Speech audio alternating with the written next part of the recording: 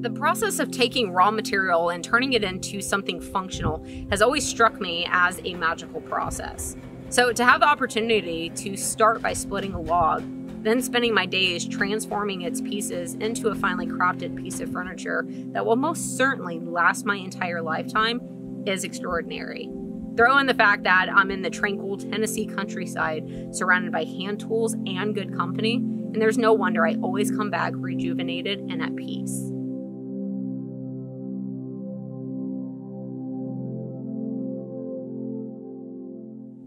Greg Pennington is a master chair maker in Hendersonville, Tennessee. I only met him a year ago, but I feel like I've known him a few lifetimes. Not only is his friendly demeanor infectious, but he's an incredible teacher full of valuable knowledge and information. Building at Greg's always starts the same, with splitting a log to then turn into a piece of furniture. He not only teaches you how to use the traditional tools for this task, but also the reason behind it. If you split a log along its grain and let it dictate its own path, then it will be worlds stronger than a similar piece you cut at the bandsaw or table saw. And if you're interested in building a chair to last a lifetime, and then some, then that strength is needed. And this is just one golden nugget of information I've learned from Greg during the class.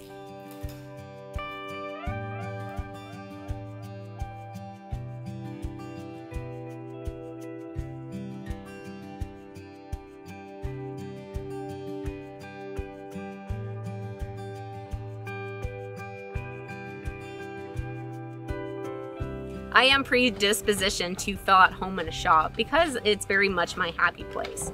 However, Greg's shop brings on a new level of joy and comfort that I don't experience anywhere else. The atmosphere and the work, it makes me feel relaxed, at peace, and meditative even. It's an environment that I can potentially joke with a friend on an adjacent shave horse, or just sit in easy silence and listen to the unique tool noises. Greg is making chair making more accessible by offering templates for several different chairs, jigs, and rockers, this one included. I'll leave you links in the description for Greg's class schedule as well as the templates available.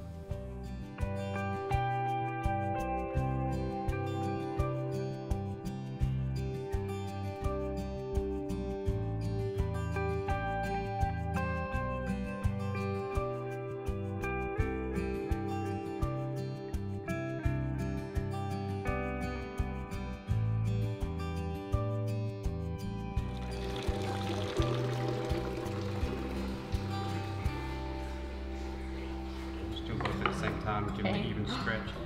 Make sure it stays down and don't pull too close to the end here. We want to get these set. Okay.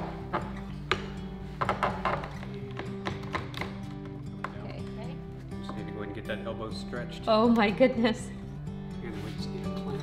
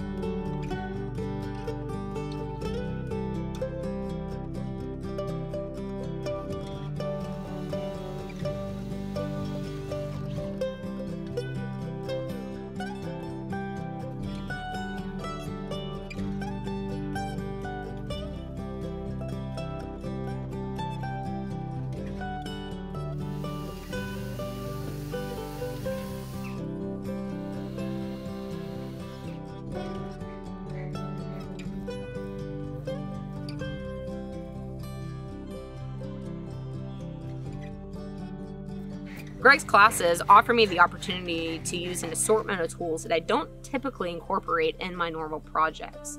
Coming from using mostly power tools, it's interesting and exciting to me to see and understand which hand tools takes the place of which power tool. I've done power carving before where I've removed a lot of material at once to try and shape something, and it was very satisfying.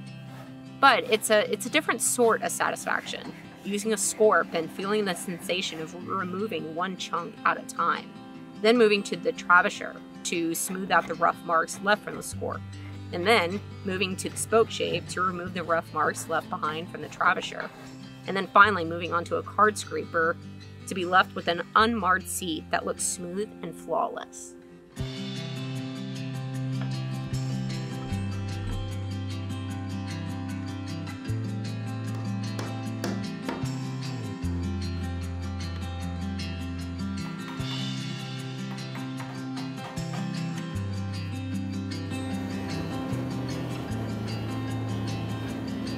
Beautiful.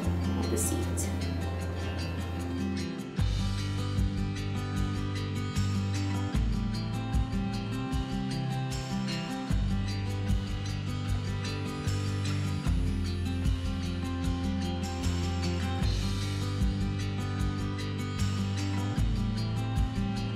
Okay. Okay.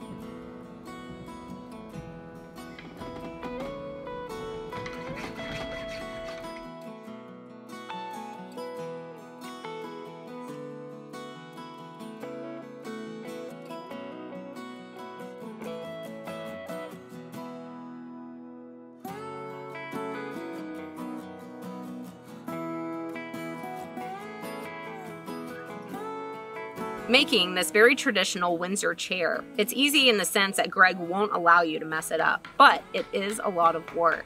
It's full of details that require patience and attention, but the fact that it takes so much intentional thought and movement makes the end of the week's results that much more satisfying.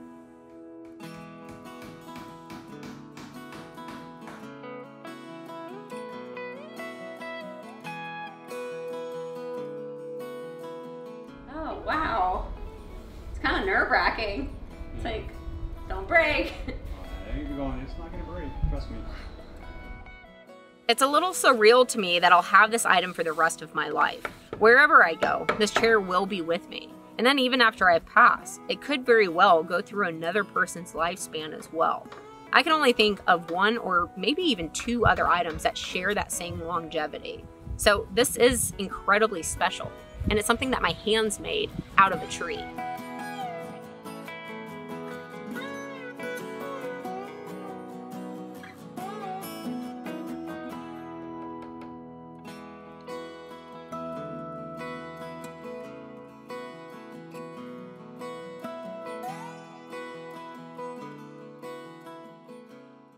Sticking to the traditional Windsor style, after I perfected the chair, I painted it.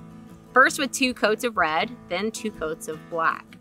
The idea behind the color scheme is so when wear spots start showing up on small areas of the chair, slight red will show through instead of bare wood. I'm using real milk paint for this final finishing touch. Royal Milk Paint is known for their traditional color palette, which is based on antique furniture. This is an environmentally friendly, non-toxic, powdered paint where you just add water. And the fact that it comes from a powder form means it doesn't have a shelf life, and also gives you the freedom to mix up your needed amount on a project-to-project basis. It has an extremely fast dry time of only 30 minutes, so I was able to get all of my coats of paint done in a single day instead of prolonging the steps over multiple days. I love Royal Milk Paint because it acts much like a wood stain in that it absorbs into the wood rather than lay on top of it. And this allows for all of the intricate details of the piece to be seen even through the paint. If you're curious, the tape on the bottom is applied before paint so that after things are buffed and prepped for oil, I would have a clean spot to sign and date my work before applying a few coats of oil to it.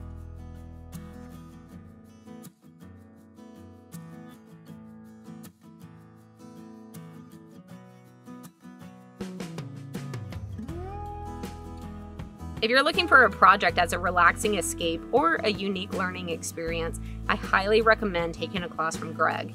You'll not only be able to take away a mind full of useful information, but also an heirloom piece of furniture that you'll always be proud of. If you're interested in templates, those are also linked for you down below.